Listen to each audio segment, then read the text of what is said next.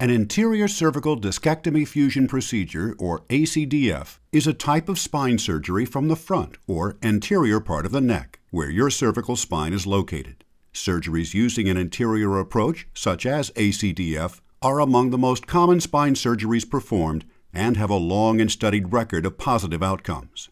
The benefit of this procedure to the patient is possible reduction in pain caused by the disc, bone, or ligaments pressing onto the nerve roots or spinal cord. The procedure begins with you being positioned on your back and draped. An X-ray is taken of your spine to identify the location of the operative levels. Neuromonitoring may be used to monitor disturbances to nerves or the spinal cord during this procedure. Your surgeon will make a small incision over the treatment area towards either the left or right side of the front of your neck. A retractor will be used to provide your surgeon direct access to the affected area.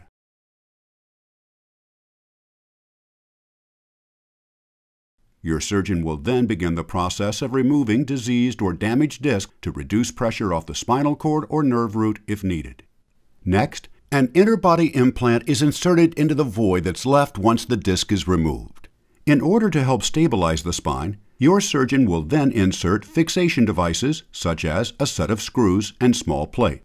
Your surgeon may choose to use an interbody implant with built-in fixation screws already in it. The implant your surgeon inserts will help align the spine and act as a mechanical support while bone grows between vertebral bodies during the fusion or bone healing process. Your surgeon may choose to add additional bone graft material, either autograft or allograft, to facilitate fusion. Meanwhile, the fixation devices will act as an internal brace and help hold everything together. This model shows the application of an anterior cervical discectomy fusion. Once fusion occurs, that segment of your cervical spine will stabilize.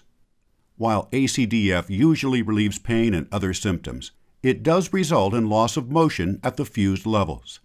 An alternative procedure is a cervical disc replacement surgery, which aims to decompress the nerve roots and/or spinal cord while still allowing motion to occur at the operative level.